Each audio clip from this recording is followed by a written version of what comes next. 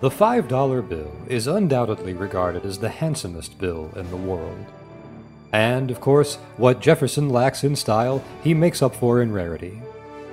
But everyone has seen this picture.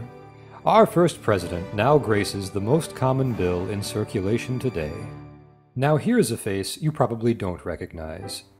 This is Hank, and he always wondered where his money went. But thanks to the internet, there's a tool that can help him. The website where'sgeorge.com lets anyone register a banknote by its serial number and stamp it. Then, when the bill passes to Dennis, Dennis will see that it's being tracked. If he also chooses to log the bill's progress, it will create a link between these two people. An important feature of this link is that both people have a geographic location, which they also record on where'sgeorge.com.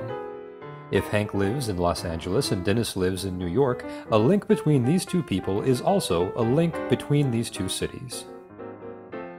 Of course, Hank isn't the only person spending money. Many tracked bills pass through Los Angeles and go on to form connections with other places in the country, and the same is true for New York City. Even Anderson County in Tennessee manages to send a few bills away from home. It turns out that every single county in the continental United States has connections to other places through the Where's George website. Pretty impressive, isn't it? Now, dollar bills don't really have wings. When a bill gets passed from Hank to Dennis, it usually means that Hank actually physically traveled to meet Dennis. Because of this, we can think of the banknote flux as indicating the level of human travel between two places.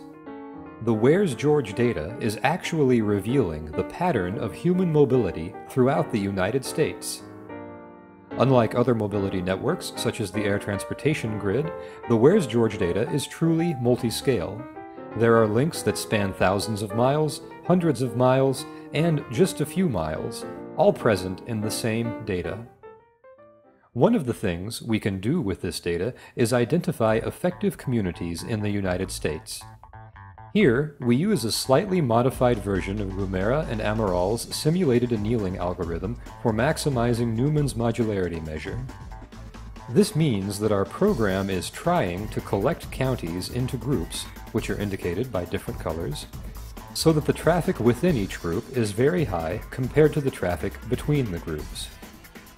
This is a complicated problem, and it's not possible in general to find the best partition. This random algorithm tries to find a good approximation to the best partition, but because it is random, it generates different results each time it runs.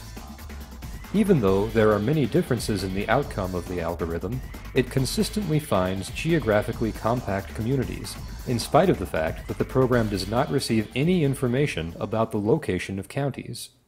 The groups are mobility neighborhoods, and they're determined entirely by the flux of money between counties. Although the colors in these pictures represent different groups, the colors themselves are meaningless, and it will be easier to combine this multitude of outcomes if we just look at the boundaries between groups.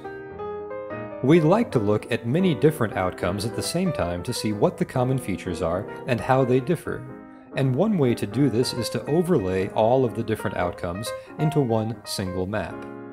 In this picture, the more red a boundary is, the more often that boundary appears in an outcome. Some community divisions fall along purely political boundaries and seem to have no other reason for existing. Other divisions occur along political boundaries that themselves reflect geography, as with the Mississippi River. And this division, through West Virginia and Pennsylvania, seems to be caused entirely by a geographical feature, the Appalachian Mountains. Although it's easy to guess at reasons for these divisions, discovering the exact causes will require adding more pieces to this complicated and colorful puzzle. This land is your land, and this land is my land, from the California to the New York Island, from the Redwood Forest to the Gulf Stream waters. This land was made